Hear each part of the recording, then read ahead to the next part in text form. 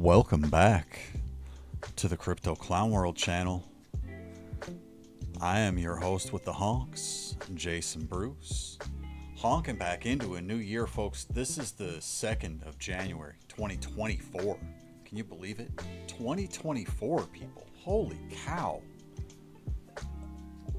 Let me turn this music down just a little bit here. It may just be my headphones that are loud. Cut that down too. And I'm going to jump into the price action real quick here. I'm going to try to keep this video short, but you can see here that the Santa rally is continuing into the new year. We've got altcoins popping off everywhere. Green all over the board except for just a few select coins here. Hex ecosystem hasn't been doing that great. BSV had a pullback after an odd pump. HNT pulling back a little bit after quite a bit of bullish price action there, and tons of other altcoins that are pumping. Aster is leading the way. I haven't jumped into that ecosystem, and I was looking at it at the bottom and I didn't buy it, and it's done pretty well since then, so I missed out on that one. But I'm going to jump over into the Bitcoin price action for this morning, and we are breaking out again on the 15-minute candles. So it looks like Bitcoin's in kind of a little bit of a parallel uptrend channel there.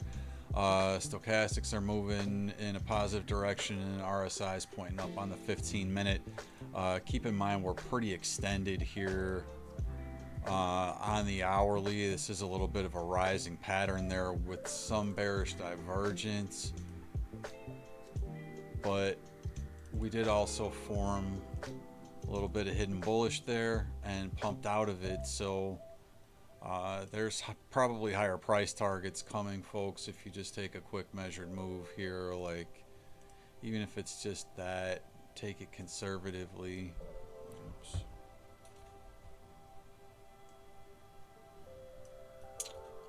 It'll let me grab this thing here.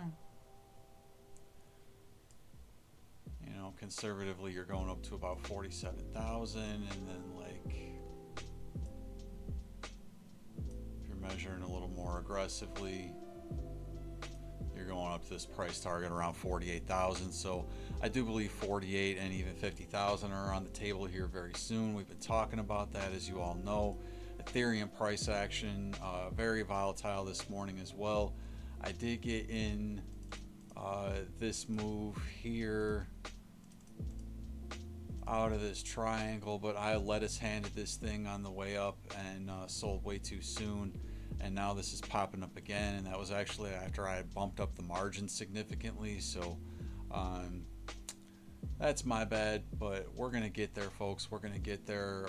Lots of good profitable positions on the way. ETH BTC kind of suffering a little bit though. Bitcoin pushing the rest of the pairs in terms of their US dollar value, but not looking the greatest in terms of that BTC pair. But there is some hidden bullish divergence forming as long as this point of control holds. So we'll see how that goes. BNB is currently flagging out outside of this larger pattern here on the 15-minute. I am in a very nicely leveraged long trade from $235 on BNB, and I have already paid myself for that trade, and we're looking to make it potentially life-altering trade, possibly $30,000, $40,000, $50,000 if it tops out where I'm looking to exit. I did jump into a long on Caspa. My entry here at this orange level at 11,126. I did miss my take profit. Actually, I moved this line down just to make sure it was a little more in confluence, but I missed my target on this by 0.00006. So those things happen, folks, and I'm not going to beat myself up about it, but when you're getting that close, you really have to give yourself credit more than anything. So I'll give myself a little pat on the back this morning. If you like the technical analysis so far, folks, and the slight bit of narcissism, Make sure to honk the like button, get subscribed to the channel, and honk the bell for notifications as well if you're new to the channel this year. We do appreciate you jumping on today. We're going to bring you these videos in a timely manner going forward, as I did take just a little bit of time off for the new year. So Caspa consolidating nicely here this morning in a little bit of a falling wedge pattern, and I've seen Caspa break out of these patterns recently with a bullish bias, so may potentially see something like that again, where we could move up into this range between about 12.3 to 12.7 cents on that move. All right, and there is some hidden bullish divergence at work there, and stochastics are favorable on the 15-minute time frame right now. Could see further retracement, however, to the golden pocket. That level is around 11.4, and point of control just below that at 11.3. So another trade I'm in right now is Mana.